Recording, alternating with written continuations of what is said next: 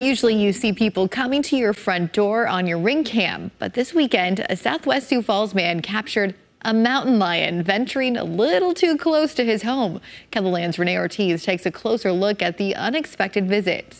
Look at the phone and then all of a sudden, what is that? Travis Palmer had quite the scare this weekend after catching a mountain lion on his security cam. I thought it was a cat right away.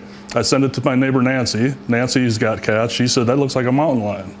So then we obviously had animal control come out. The video captured the lion around 5 o'clock Sunday morning.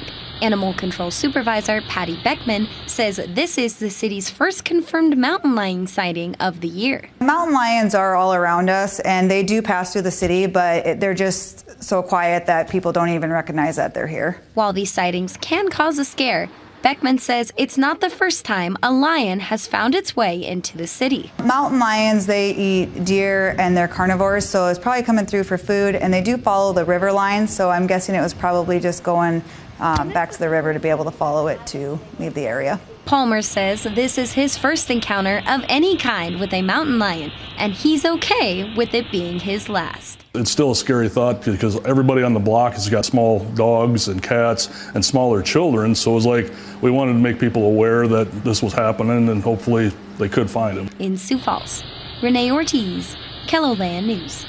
Right up to the back door, too close for sure. A release sent on Monday afternoon from the city says there is no threat to the public. KELOLAND's Ray Yost and Mitch Klein looked deeper into mountain lion sightings over the last few years. You can find a link to their story on our website.